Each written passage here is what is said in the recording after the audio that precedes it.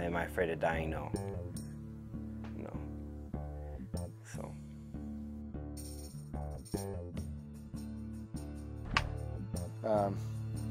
I've seen firsthand the evil in some people.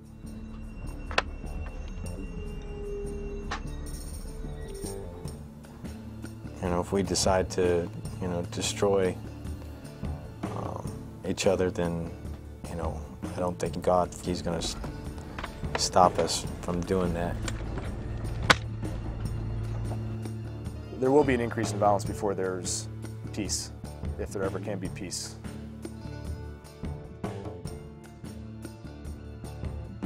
This is some of the best and the worst years of my life, and I wouldn't trade it for a thing.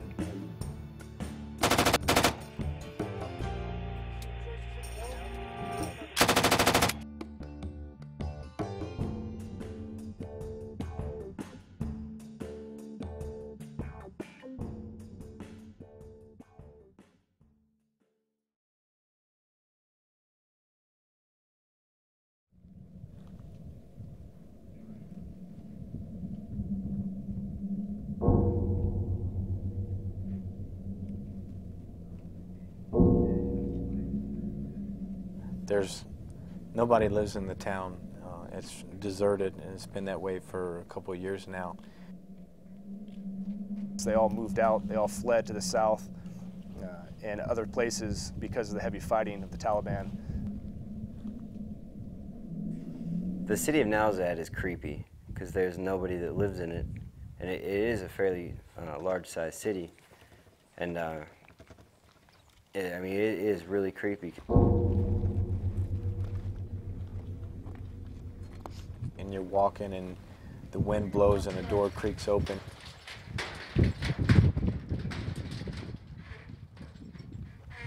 And you're wondering if somebody's behind it. It's definitely a creepy feeling. That only those that have been there can understand what it's like. Yeah, we've had a couple Marines say they've seen a ghost. Even some of the Marines on post have commented about seeing something walking around. There's a graveyard nearby, and they claim to see somebody walking in the graveyard, but you know, there's never anything there.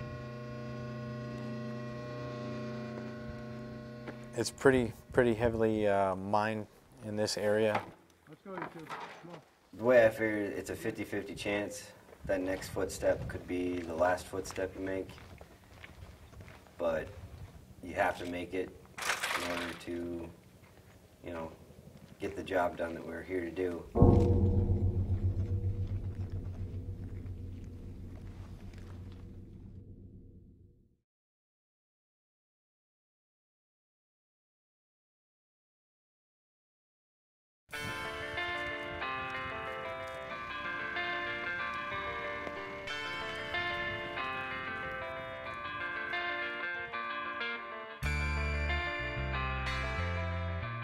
The enemy here has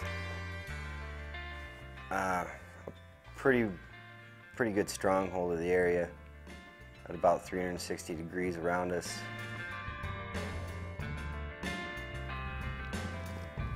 They have prepared defensive positions, bunkers.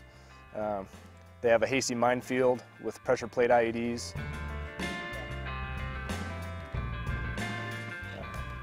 They have a lot of weapon systems that we haven't gone against in a while.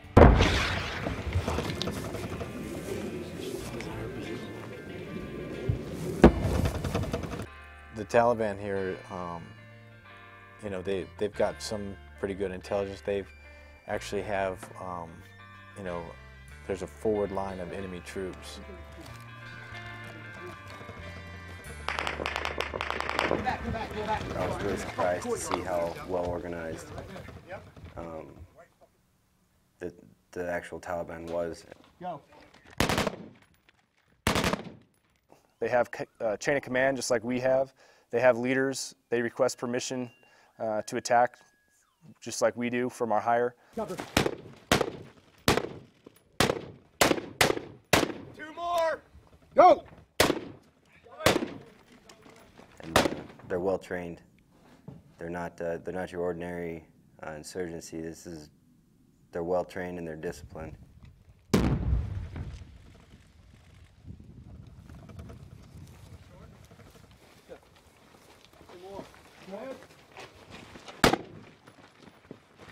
Two more.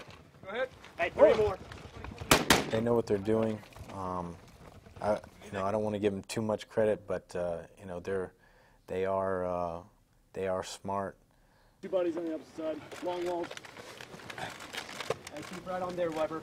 And they know when to attack and when not to attack.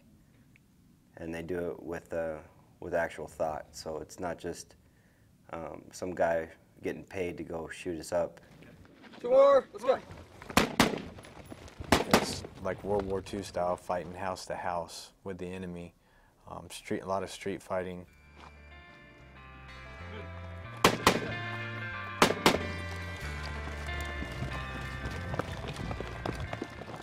They surprise you. I mean, they're in positions and come out of tunnels, and I mean, they got a ground network here that's crazy.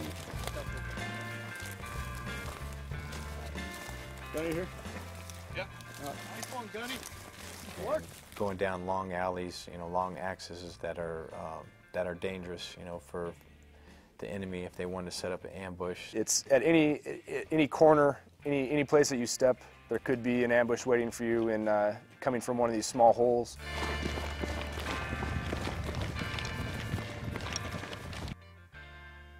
If you take them for granted, I mean, that you will get, hurt, killed, or.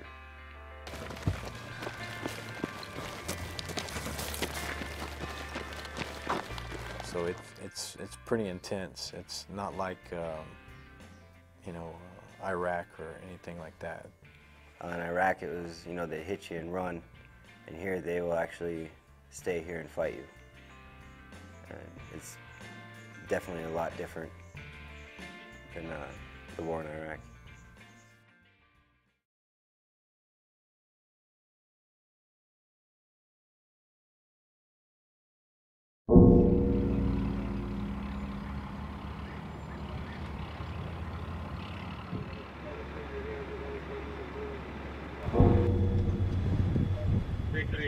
What are they firing at? People join the Marine Corps for a variety of reasons, but most of them don't join the Marine Corps to make friends.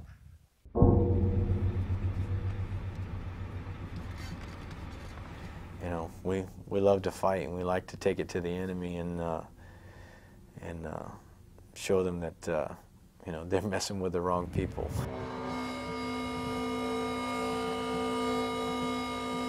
It's amazing how something so dangerous can bring such life to Marines, and they just act like little kids again. It is truly amazing. 50 meters to our fucking 7 o'clock. 50 meters, 7 o'clock of us.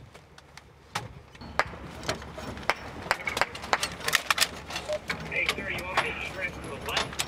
Can you tell them stop for a second? Do what? Push over. Push over. Let me in.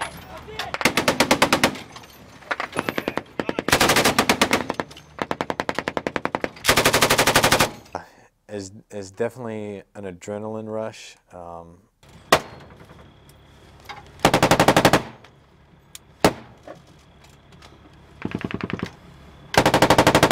Shit.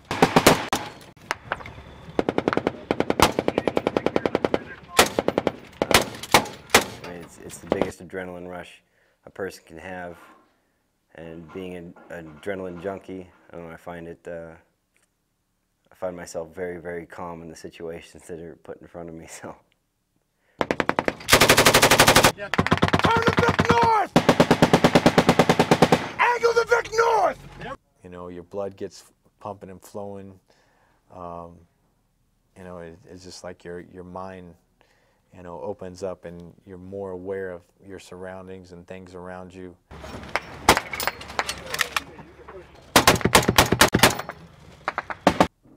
And so your senses are just running wild, and so you're looking at everything, you're listening to everything, and the adrenaline rush, I mean, it's huge. It just dumps into you, and you feel almost invincible.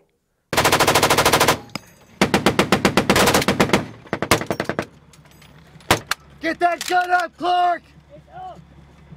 you know, when you see those RPGs coming at you, you know, just all your training kicks in.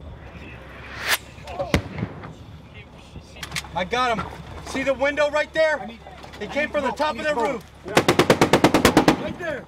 Shit, they fired from the window.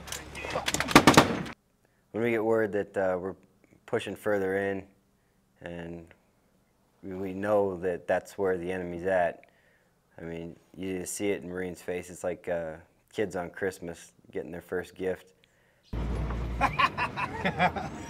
Oh, we got them stirring now. Yeah, we're still here. That some people look, I think back in the United States, it'd be like, oh my God, these guys are crazy. Oh, yeah.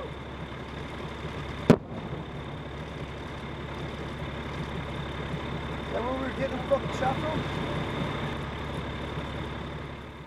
And then when the firefight dies down, your body is so worn out. I think I got that motherfucker too. Let's see him get back up.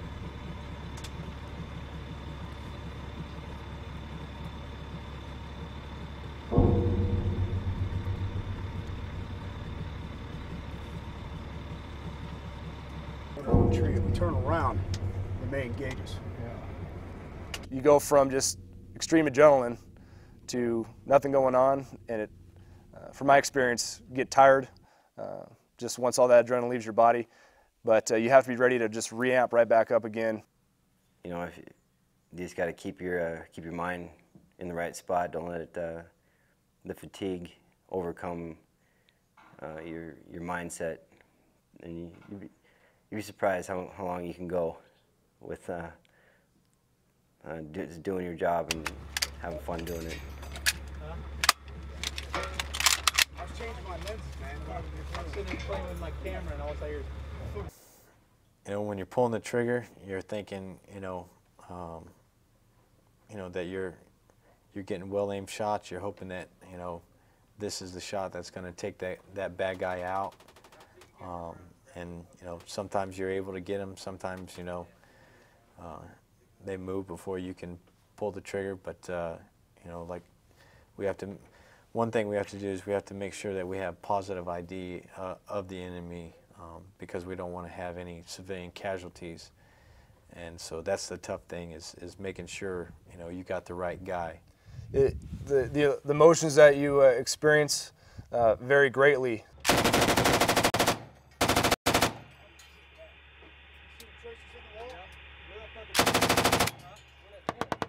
Pretty much it's a kill or be killed mentality. You either need to take him out before he takes one of your buddies out. So it's just, I guess, whoever can do it faster. But Marines love getting shot at, because it means that we get to come back and we get to hammer someone, kill the Taliban. So we're more than happy when the Taliban wants to engage us, because we're gonna kill them.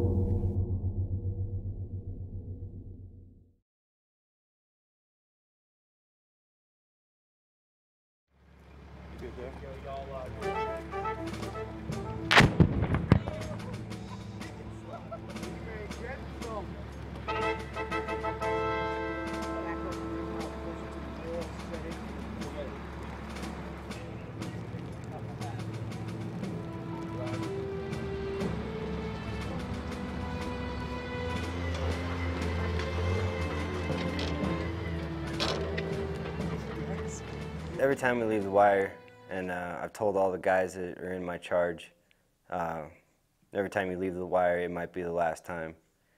And if you're able to actually think that, you'll be able to do your job so much more better. When you're out there on the ground and you dismount from a vehicle, it's definitely a little bit nerve-wracking, because you never know which step could potentially be your last. Try and follow on the tracks, just so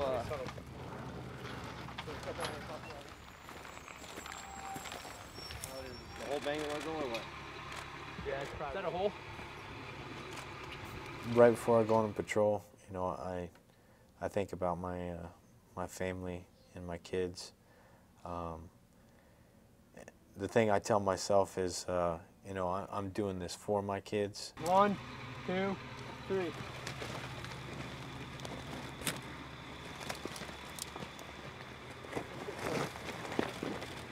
There's a little bit of excitement, and then there's also, you know, the nervousness. You know, not what's out there waiting for you. Let's move it anyway.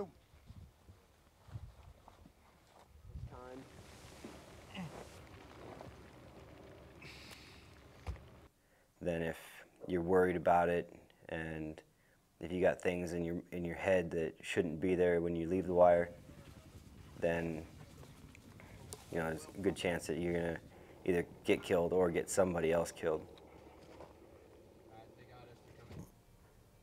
We pushed way up north into the enemy territory. We'd actually been further than anybody had been before. We actually worked our way in behind them.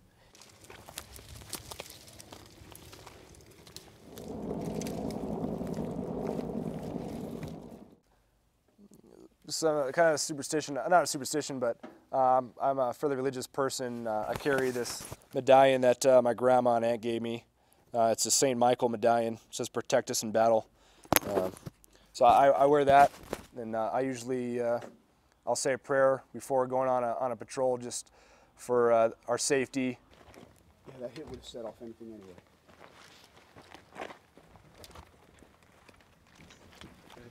anyway. Me and a friend of mine we're pretty lucky that we actually came back, because we got peppered pretty good on the side of a wall by some machine gun fire. And He's right over there. There's openings in the windows. Gunner! You good? You need to come back over. We're going to cover you. On 3. 1, 2, 3.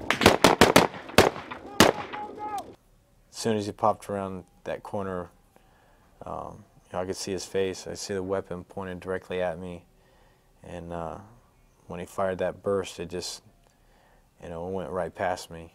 And Go, go, go, go!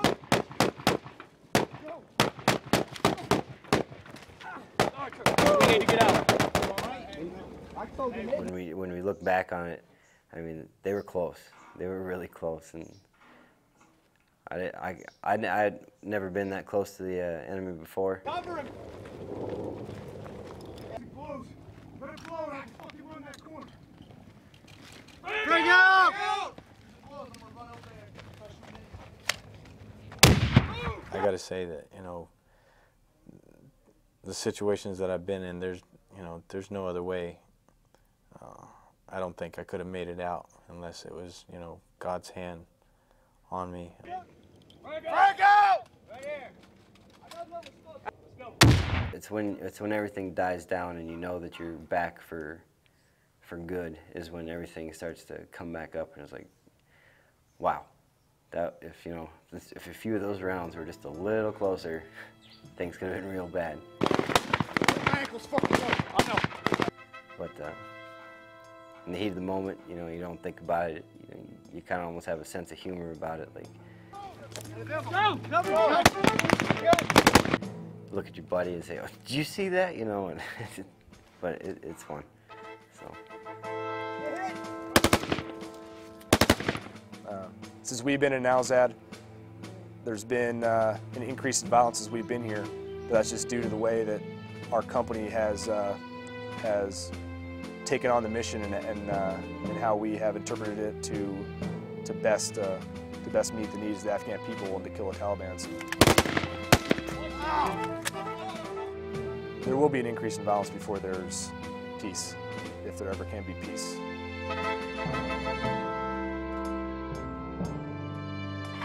I think I took a fucking round with a helmet too. Right past my arm. Yeah, and grazed my fucking helmet. Is everybody okay? Yeah, I got it.